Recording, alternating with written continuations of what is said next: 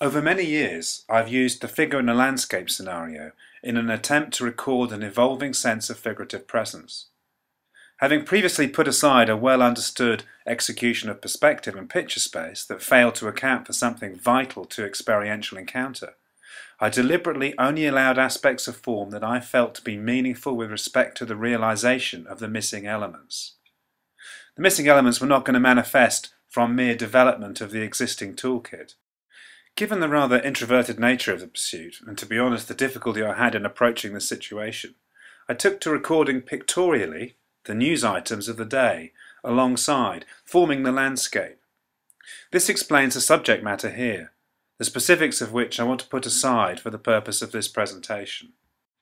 The juxtaposition of styles of representation is obviously very significant here. The rendition of the news item is pixelated, and I hoped optically consistent enough to qualify as pictorial. Its execution is mechanical, process-driven, and ultimately optically derived. There is inevitably a lack of context, both spatial and in terms of the story.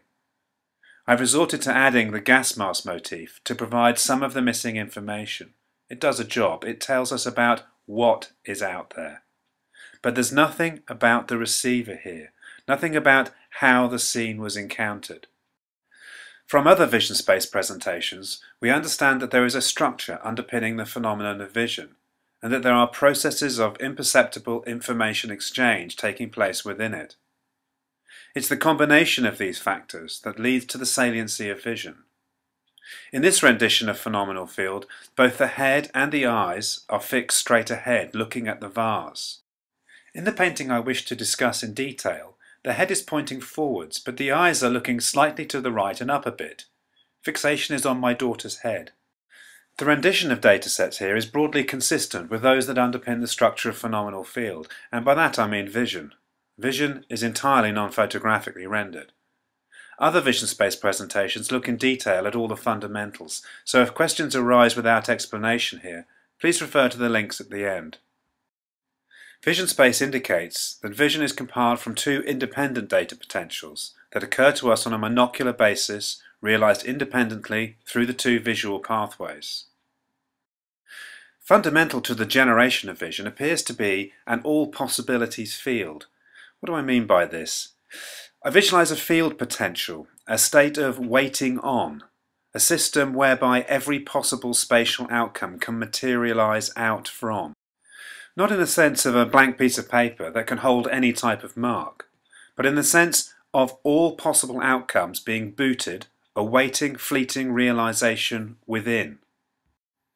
In terms of phenomenal field, this system of presentation dominates in what is commonly referred to as peripheral vision, representing around 90% of phenomenal field. The field efficiently sets out, within its compass, where things are in the environment. Space is implied directly from the dataset. Spatial awareness not being akin to what we currently understand as 3D, resulting from binocular fusion technologies. Experiential spatial awareness realizes proximity cues relating to distance from a setting out point, typically aligned with the optical focus of central vision. The field is radial in nature, emanating from the selected fixation point, and therefore not related to depth of field. Depth of field produces a horizontal plane of focus in the XY axis of pictorial space, this falling off to a function of optical blur, forward and behind the focal plane. The field structure of vision is radial, falling off to an incrementally increasing degree of disordered data, proportionate to actual physical distances in the real setting or scene. This system of spatial rendering forms a unique spatial texture denoting X, Y and Z coordinates. So in this instance, the fixation is on the head of my daughter Hannah.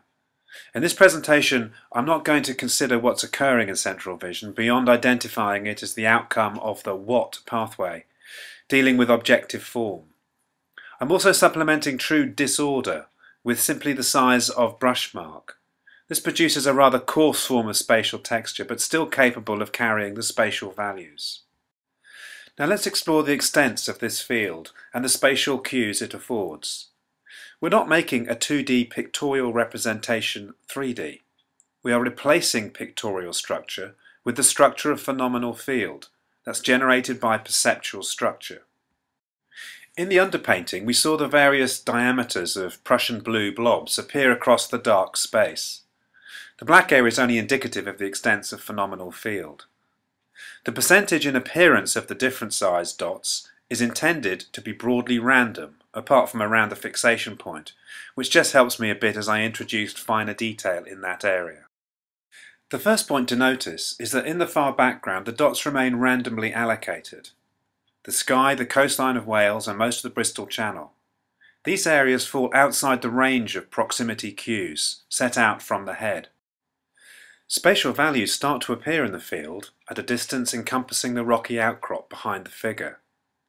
Here the marks are of the same size, large, and themselves made up of smaller individual blobs.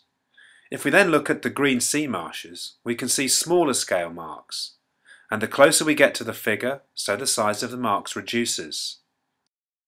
Finally, as we move up the figure, the marks reduce again, until we lose them entirely, moving into the independent rendering system with its own set of cues operational in central vision.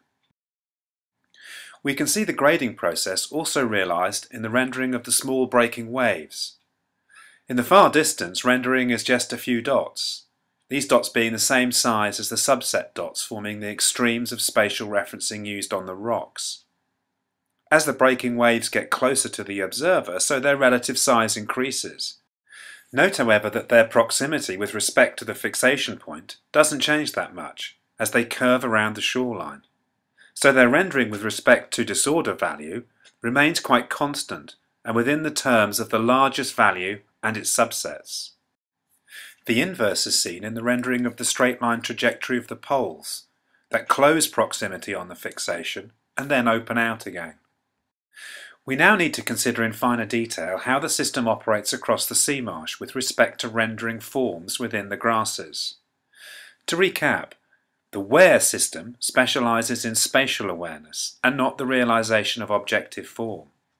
However, as we close from the edge of the grasses, the associated reduction in size of mark starts to allow for the delineation of individual grass stems. In addition, the closer to the observer we get, the bigger the blade of grass appears, and hence demarcation of form takes place even with larger brush marks. Detailed and objective form within the field increases the closer to fixation, and also the closer to the observer positioned within the field.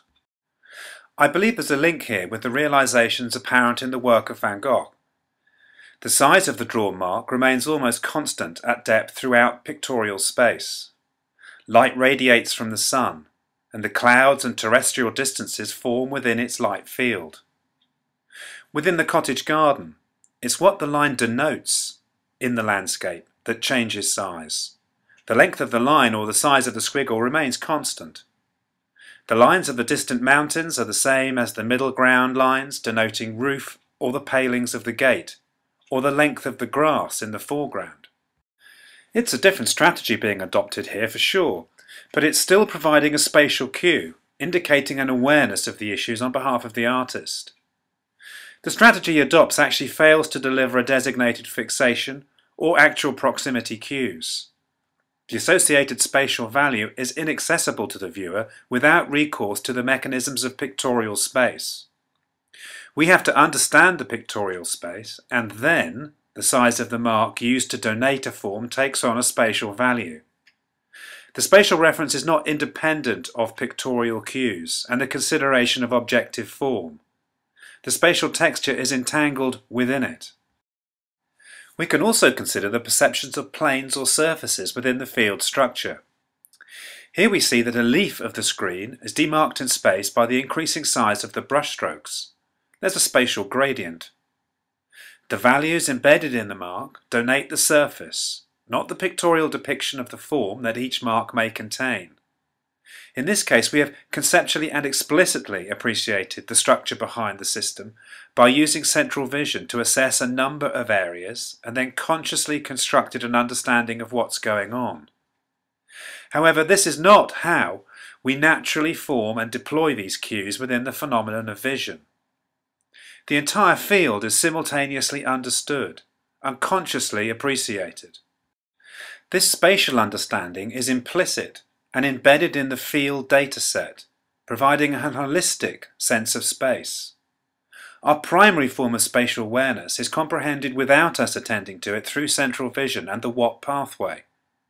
We are aware of the spatial arrangements of the scene as we look at the vase forming the intended fixation. In fact, this form of spatial awareness is prior to awareness of form being generated in central vision. Finally, we can consider how our nose supports awareness within phenomenal field. With some organisation, we can of course remove our arms, legs and bodies from our field of view, but our nose and to some extent our eyebrows are fixed assets. Through these protuberances into phenomenal field, we are automatically embedded within our visual presentations. The structure of the field, set out from fixation, always providing some indication of our proximity with respect to fixation. In the painting, we can also appreciate how the nose could be providing indication of direction of gaze. While the head is pointing forwards here, our eyes are looking to the right. Hence there is more of the nose rendered in the right eye visual field and less in the left eye field. Vision space is a new form of illusionary space, revealing that picture space, perspective and optical projection are at best only half the story, badly told.